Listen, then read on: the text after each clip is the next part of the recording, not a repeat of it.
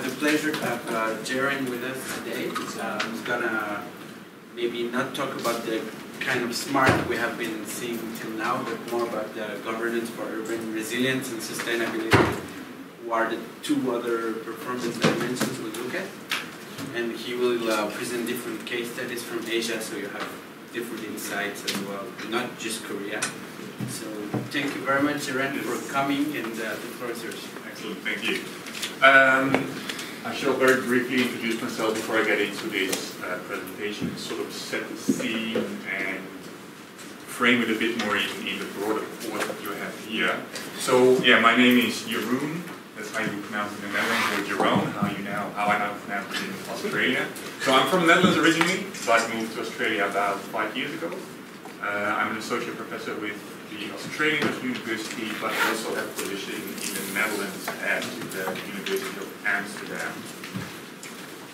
For the last decade or so, I've been very interested in the question, how can we make the transition from today's sort of unsustainable, highly energy, highly resource intensive, high carbon intensive cities to more sustainable cities, more resilient cities. And we'll explain why that's important later on. And one of the things that I'm specifically interested in is the politics of the governance around sustainability and resilience. And that's what I will be talking about indeed today. Now, how does that relate to smart cities? The previous presenter already said a smart city is part of, say, smart government or smart governance. Governance is even a broader concept. And what I will talk about today mostly is sort of the transition that we've seen going on over the last, say, 40 years from very much top-down government, where government used to tell how society was supposed to operate, to a society that's more understood as a sort of governance society, in which governments work together with businesses and citizens. So that's where this broad presentation sits. So what I'll do during the next sort of hour and a half, next hour, I have till 5, Yeah, if we can do till 5, so we have at least 30 minutes for excellent, yes. So sort of for the next hour, I'll be talking about sort of the move to what I call governance innovation. So why is it so important that we've shifted from traditional top-down government to all kinds of governance innovations. I will then talk a lot about examples that I've studied over the last decade around the globe. Present some of my key findings. And so to give that away already, what I've found over the last 10 years is that lots and lots of cities around the world are experimenting with all kinds of new governance initiatives. The e-waste initiative that the previous presenter was talking about, involving citizens in cleaning up around their sort of fire extinguish in front of their house. And what I see is that it results in a lot of good practice, but it doesn't really generate the change at the time scale and at this implementation scale that we need. So there is this big problem of scale and speed when you talk about governance innovation. Yes, a lot of good examples, but then they hit a wall and don't really sort of transform society. So how can we transform society is what I will end with. So let's look some 4,000 years back and look at cities and how they were sort of governed. The first cities were, of course, developed in ancient Mesopotamia. So that's sort of where some of you are from, roughly. And why did cities develop? Well, people came together, started to trade. And what do you need when you start trading? You need certainty, you need security. How do you create certainty and security? Basically by telling each other how you're going to deal with each other. So Hammurabi, some 4,000 years ago, developed a set of codes about how society was supposed to work and how people were supposed to act. And his set of codes is one of the first sort of preserved codes in the world. So codes are probably sort of regulation, governmental regulation probably goes back much more than 4,000 years.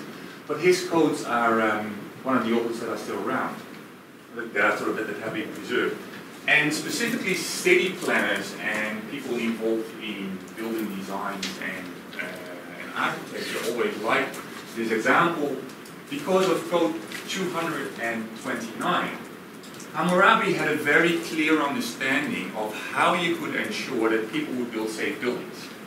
Now, resilience is, of course, all about safety, and sustainability in a certain way as well. So Hammurabi said, well, if a builder builds a house that is not really safe and falls down and kills its owner, then the easiest way to solve the problem is to kill the builder. You know, if the builder is killed when he builds a non-sort of complying house, then most likely he will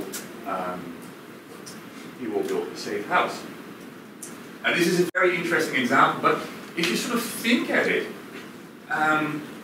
this is a way how cities and buildings in particular and infrastructure have been regulated for a very, very long time. What they call top-down mandatory regulation. Government tells you what to do, and government tells you what will happen if you don't comply with regulations. A door should be this high to be safe, a building should be this energy efficient to be sustainable, and so on and so forth. Now, what are sort of the pros, what are the advantages of this top-down traditional governing?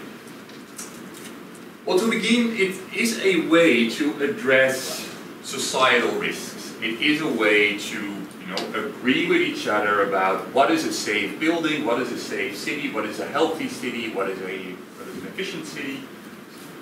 And it makes it very clear for people in the market about what they are about to do. At the same time, it helps to address what have become known as market failures. Do we know what market failures are? Yeah, roughly. So, okay, I see some yeses and some no's. So one of the biggest issues in developing a city, for the course that we're talking about here, maybe we start thinking about climate change and sort of causes of climate change. One of the major issues when you have a city is that we produce a lot of carbon emissions with each other. The carbon emissions that I produce might affect you or your country. Carbon emissions that Australia produces by exporting coal to India affect the world as a whole. Now, who's responsible for that? Who's going to address that issue? Is it Australia? Is it me as an Australian citizen? Do I say, well, I mean, people in India import our coal, so it is their responsibility? So this is what has become known as negative externalities. So the problem that specific results of development cannot be traced directly to specific individuals or specific countries. And markets are very poor in solving these issues. So there's a lot of market failures that you can sort of address by saying, well, from here on we're going to do it in such a way, government do this. Already touched on this one. For the market in itself, so starting to thinking about smart cities. For markets, for businesses, for developers, it is very important to know what government is going to demand and what government is going to accept. If you're a property developer, or if you're if you're in specific IT technology, you basically want to know what government is going to allow in 5, 10, 20 years from now, because you want to invest. So if I'm a property developer and I buy specific materials to build buildings or specific machines to build my buildings, I do want to know that I can use that for long enough so that I can get my investment on my, that I can get a return on my investment. So traditional governance, lots of clarity and security for the market to develop. And sort of a last reason why many scholars, sort of political scientists, but also legal scholars, pretty often say, well, the traditional force of law, traditional top-down regulation, very important because you treat like cases alike. It's of course good to know that if I want to build a building and somebody else wants to build a building, that those two are treated in the same way, that I have to comply with the same regulations as you all, and that you all have to comply with the same regulations as I do. Because otherwise, government might treat some people in a better way than other people for certain reasons. So we do have those codes that I was talking about just before, those regulation, building codes, planning legislation, to make sure that like cases are treated alike. So this is in a nutshell why for such a long time we've had top-down regulation for the development of cities and buildings. But of course, everything that comes with an advantage always comes with a disadvantage. So what are the downsides of this traditional government regulation? What are the downsides of top-down regulation? Well, to begin, it requires a lot of what has become known as institutional capital and capacity. So you can imagine that it will take a very long time, and it will take a lot of sort of people to think about what is a safe city exactly? How are we going to regulate a safe city? What is a healthy city exactly? What is a sustainable city exactly? Who's going to draw these rules? You know, I mean, look around here in Seoul, but I don't know if anybody of you has heard of Seoul city, which is the formal administrative capital of Korea. And the whole city is just government buildings. The whole city is developed as a government, as the administrative center of Korea. And literally thousands and thousands and thousands of government people work in Seoul city to develop regulations and implement regulations. It requires a lot of capital to develop regulations. At the same time, what is one of the big issues if you have regulation in place? You want to enforce it, you want to make sure that people comply with it. Because, you know, having a rule in place is one thing, but of course people are not always going to comply with it. So somebody has to enforce this regulation. And specifically with cities and buildings, enforcement, traditional enforcement is a very tricky issue. So what is the normal process of building a building? You apply for a building permit with your local government, you hand over some drawings that your architect designed, the local building administration is going to assess if your plan is complying with regulations. Then you start building. Once you're building, somebody from government comes and checks if your building work is, you know, being built according to plan. You keep building, more people have to enforce this. Then at a certain point you occupy the building, people have to come around again to check if everything is okay. So there's a lot of sort of interaction between government and building owners and city users in how they comply and not comply with those regulations. So it's very time intensive, very cost intensive. It's one of the big problems. One of the other major problems with traditional building regulations, and this is going to be very interesting in the transition from current cities to smart cities, and I'm not talking about newly developed cities, but existing cities, how we're going to sort of, you know, smartize existing cities. I mean, building a new smart city, not too difficult. Retrofitting an existing city into becoming smart is going to be a hard one.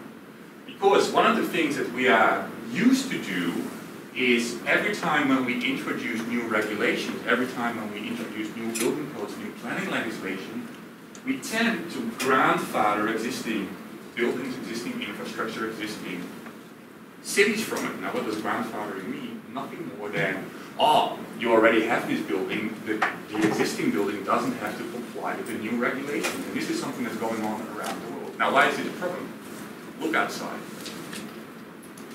Everything that you see has been built already. Everything that is around will most likely, whether you're in Korea, in Australia, in the Netherlands, in Colombia, in Mexico, in the United States, most likely everything that is currently in place will not have to comply with regulations that are going to be introduced tomorrow.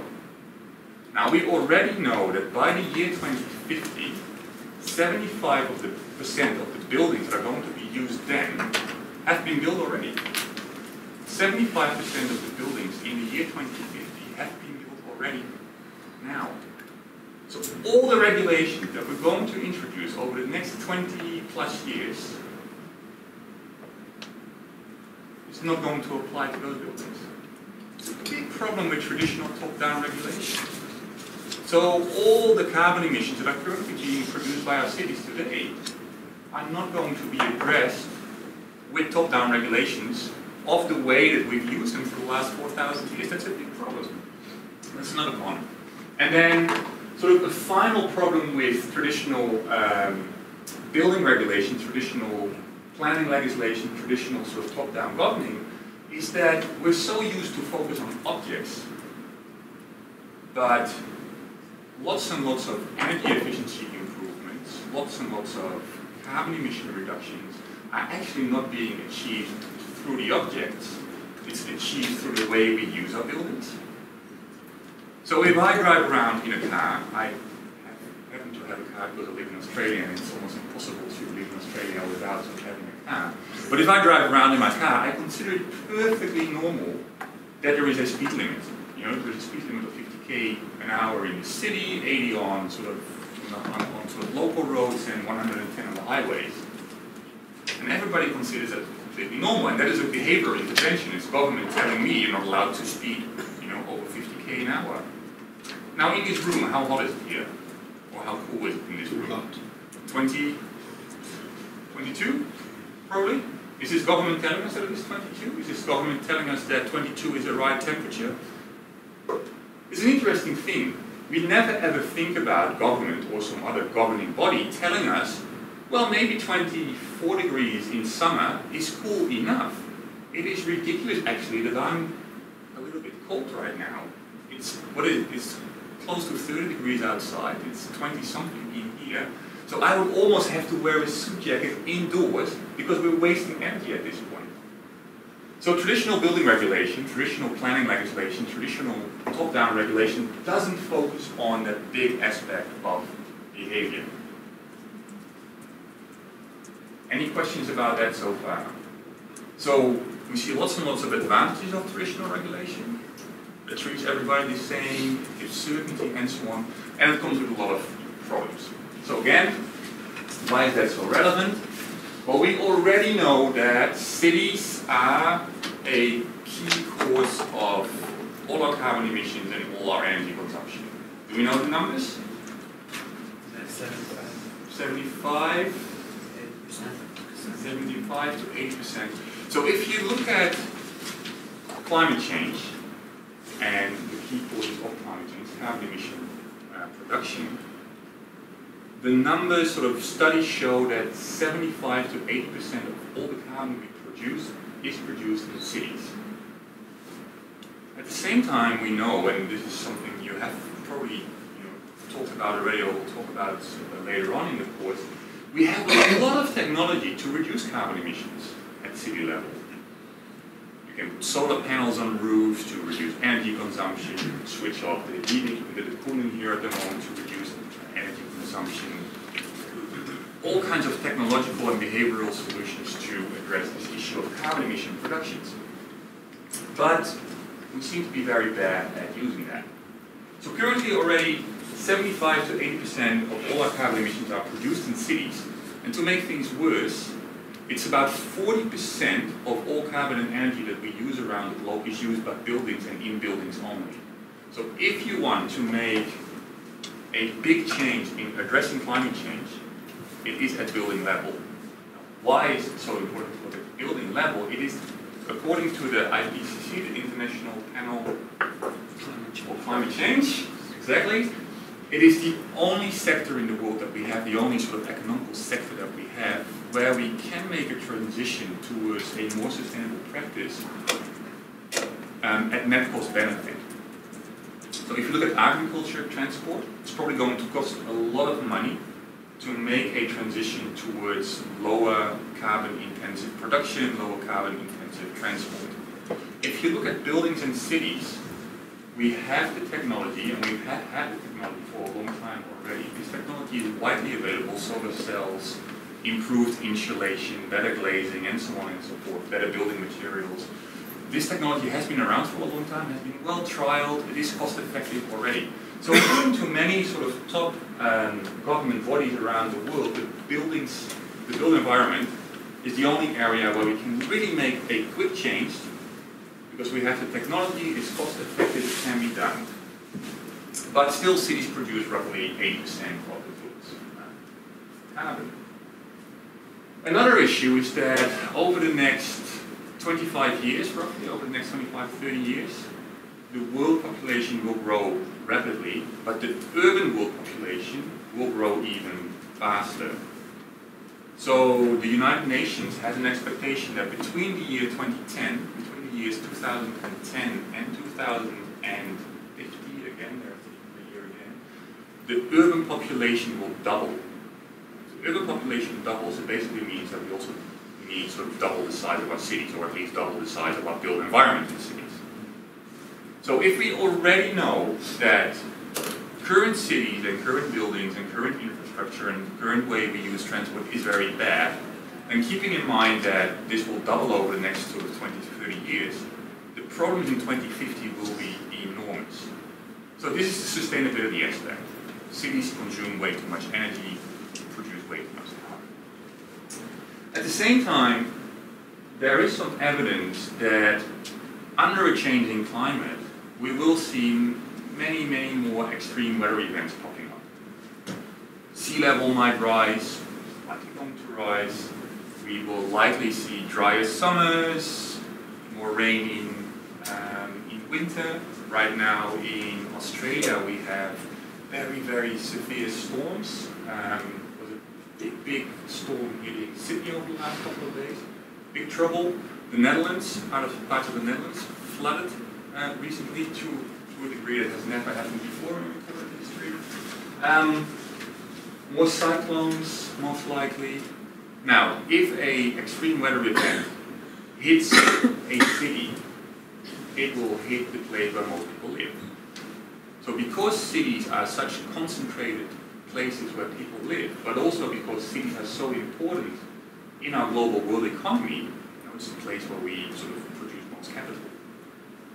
If we will see more climate change related weather events, and if these hit cities, then that is the place where they will hit hardest. So cities are pretty often considered a cause and a victim of climate change. And that might be interesting to keep in the back of your minds, is that we tend to look at cities, or for a long time people have tended to look at cities as sort of, being the bad one, the bad guy.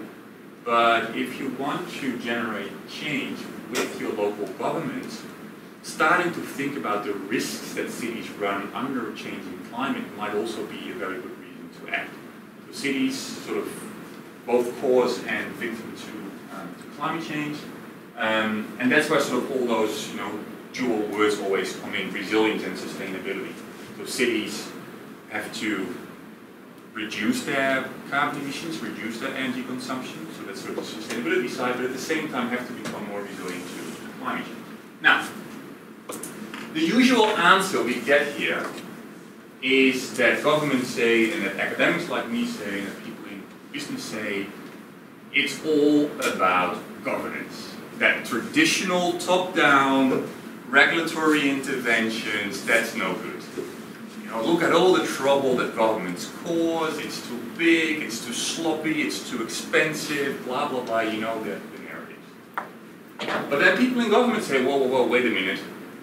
Trusting the market, handing this over to the market, handing climate change issues, handing urban sustainability and resilience, handing it over to the market, is probably also not a good answer.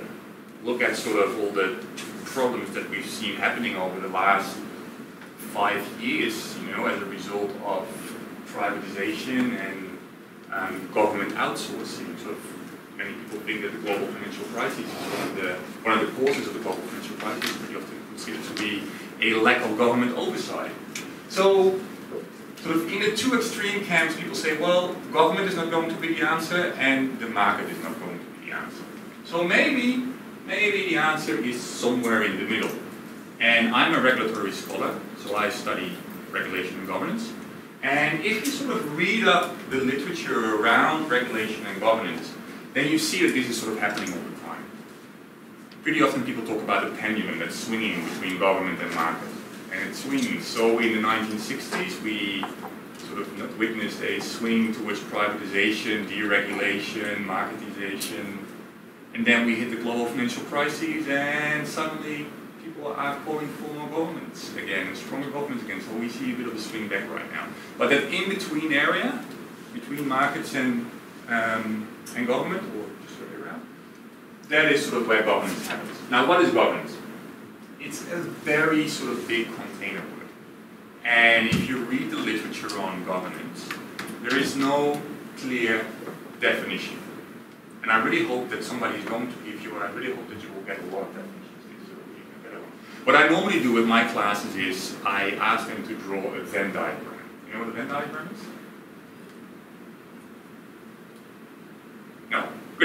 So Venn diagram basically says, well, what is governance?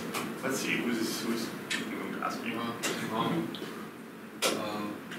Just a quick one, just come over here, Come over here? Yeah, okay. just let's do this one. Because this is a really interesting sort of exercise around definitions. We pretty often tend to think that words are very clearly defined, but the word governance is not.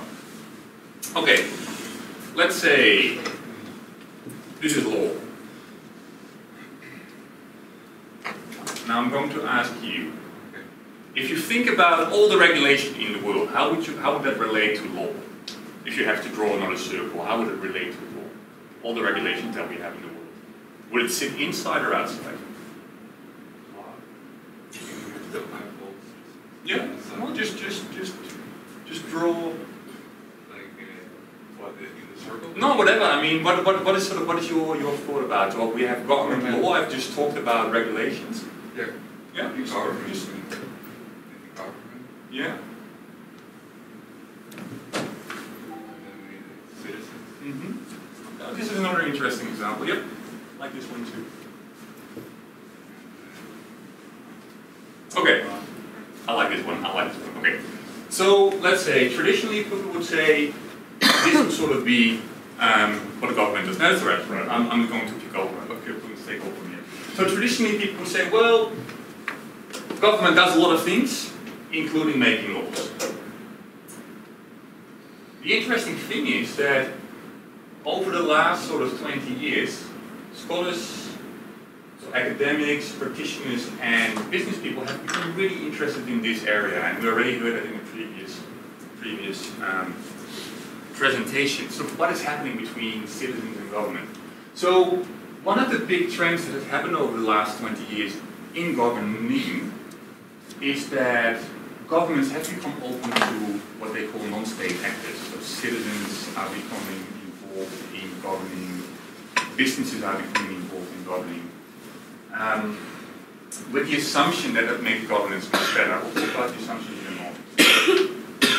Another thing that we've seen happening a lot over the last 20, 30 years, which is important to sort of understand and think about where governance is going in the future, is where we would traditionally regulate and govern through negative incentives, so fines. You know, if I speed, I get a fine. If I build a building that doesn't comply, I get a fine. Back in the days of Hammurabi, you would be killed. But governing, and lots of scholars and policymakers and practitioners over the last 20 years have begun to question negative incentives and fines. Now, why would you not want to fine people? Why would you think that fines might not work in achieving compliance? That sort of goes back to those negative aspects that I was talking about before, about sort of the cons of traditional government. So one thing is that if you always govern by negative incentives, it means that I always have to assess whether or not you comply. So I have to collect, government, in this case, have to assess whether or not you, my class, is complying with the regulations. It's very costly for me. Another thing is that if I try to regulate you and if I try to make you comply because of negative incentives, then there is a chance, and this is something that happens a lot with building regulation, is that you only will go for the lowest set of requirements. So if I tell you you have to cut down your energy consumption to, say, 240 kilowatt hours per square meter per year, then that's what you will do. If I reward you for doing better, you might sort of move beyond the bottom line. But those are sort of two big reasons why people say, well, those negative incentives don't really work. Another big thing that we've seen happening is that governments are relying more and more on self-organization, networks, people sort of looking after themselves. We already touched on that one. And the final reason is that scholars say, well, you really need local solutions for local problems. And this is where cities are going to come. So cities, nowadays, pretty often have in place governance arrangements that are much more ambitious than what is happening at nation-state level, or that have in place governance arrangements that are really addressing local circumstances. Again, with the assumption that it will make things all the much better. So people talk about, well, governance is necessary to increase effectiveness. It will make the transition towards sustainable cities more effective or more efficient. If we can use the knowledge, because this is then sort of how the argument goes, if we can use the knowledge of local firms and local actors and local citizens, then it's more likely that they will create innovative, effective tools than what we could ever do as a distant bureaucrat. Other reason why people talk so much about governance is that supposedly it is going to increase transparency, accountability, and legitimacy. So if you include citizens in policy making, if you include firms, this is the argument, if you include them in policy making, in policy implementation, then they have a better insight in what is happening. And we already talked about it at the end of the previous talk. If people can look at sort of the data that government collects, and if people can look at how governments make decisions, then they can also be a bit more critical. And the final reason that people say, well, this move to governance is necessary because it will increase compliance with tools that are in place, with regulation that is in place. Because we have developed these new governance tools together with the people that we govern, so they might feel responsible for the outcome, or we give them positive incentives to comply instead of negative incentives. So it will likely increase compliance. And this list is what you will see in one form or the other in each and every World Bank report about governance, United Nations report about governance, about C40 cities report about governance. Everybody is always talking about how great governance is going to be once implemented. The big problem, so that's all good, the big problem I like to argue is that governance so far has been much more theorized and studied empirically. And with that I mean is that everybody seems to repeat each other about the advantages of governance. We do not have a lot of evidence that these new forms of governance work so much better than the traditional top-down forms of governance or market-based approaches. And that is exactly sort of where I like to come in with my work. We have very limited insight in whether, where, why, how, and to what extent governance, innovations improve urban sustainability and resilience. So over the last 5 years, I was involved in a major research project in which I studied 60 examples of governance innovations for more sustainable and resilient cities. That's what we're going to look at now. And the big question that I asked, do these governance innovations indeed result in a transition, in a fast transition towards more sustainable cities? Let's have a look at it. So, I studied 60 examples of governance innovations, and I will talk about the different types that I studied sort of over the next couple of minutes. I studied 60 examples in, of course, Australia and the Netherlands, because I hold positions in both countries, in the United States, India, Malaysia, and Singapore. So it's a bit of a mix and match of traditional developed economies and rapidly developing economies. And if I look at those 60 examples that I've studied, I can see three main types. And all these governance innovations seek to improve the sustainability and resilience, but in a way that is not sort of the traditional top-down government telling us what to do kind of way. So one of the types of examples that I've studied is what has become known as certification and classification programs. So you can imagine that you're a builder and you want to build a building that is more sustainable than what government requires, but how can you market it? Or maybe you're a consumer and you want to live in a building, or you want to occupy, you want to rent a building that is more sustainable than what government demands. But how can you really know that the building you're being offered is much better than what government demands? And this is sort of an issue where consumers and producers have an information problem. So it's information asymmetry where the producer always knows much more about the building than the consumer will ever know. And certification and classification programs come in exactly here. So pretty often it's an instrument where businesses develop their own set of regulations, and if you comply with that regulation, your building gets a seal of approval. We'll talk about it a bit more in a moment. But one of the examples you might know is that a lot of coffee is certified organic these days. You might have seen that in your own countries. So if you buy food products, pretty often they are certified organic or certified child labor free or certified whatever, certified halal. Pretty often there is no government regulation in place that tells you that your product has to be organic or child labor free or halal. Producers might want to produce these goods and then can use these labeling programs to tell the consumers that indeed my product meets these requirements. We talk about that a bit more later on. Another main type of governance innovations that I've seen sort of popping up around the world is what have become known as action networks. So governments are pretty often very aware that within their jurisdiction, lots of people want to accelerate the transition towards more sustainable cities, want to accelerate that transition towards more resilient cities. But how can you get that knowledge from these people, and what do you need to give these people, these organizations, what kind of incentives do we need to have in place to work with them? Sort of another type. I will talk more about all the types after I quickly introduce them here.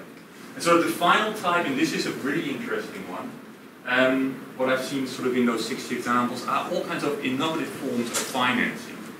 So pretty often if a property developer wants to build a building that is more sustainable or more resilient than what is required by government regulation, they hit this wall of financing.